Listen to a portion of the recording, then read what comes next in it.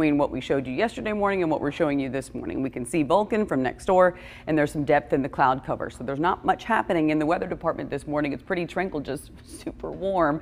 I'm sure a lot of folks have probably already transitioned over to the air conditioning. 71 right now in Birmingham. Here's the deal. There is a very active weather system that is starting to transpire across portions of the Midwest. So let's zoom into where the active weather is, just in case you have any friends, family, you want to go ahead and communicate with them. This is happening in portions of Kansas City, in Iowa, in portions of Missouri and southern Illinois. This is all in the Midwest, and they call it areas of Tornado Alley from Oklahoma City moving into the Midwest. And we have our fair share as well, but not today.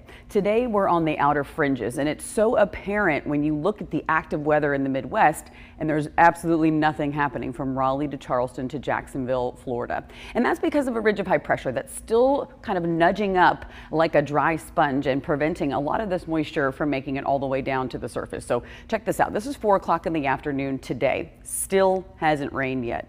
Sun goes down. We start to see a little bit of that rain nudging in right around 3, 4 o'clock in the morning in northwest Alabama counties.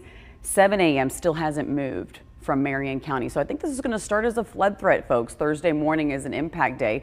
It continues to rain on and off throughout the day on Thursday, and then we continue to see this stalled out front becoming the focal point for rain on Friday. And so I did think that this front would likely stall out and the rain would fill in heading into Friday, and this future cast is depicting that as well. So Friday is going to be an impact day. All these impact days that we put in place are days that you will likely be impacted by rain directly.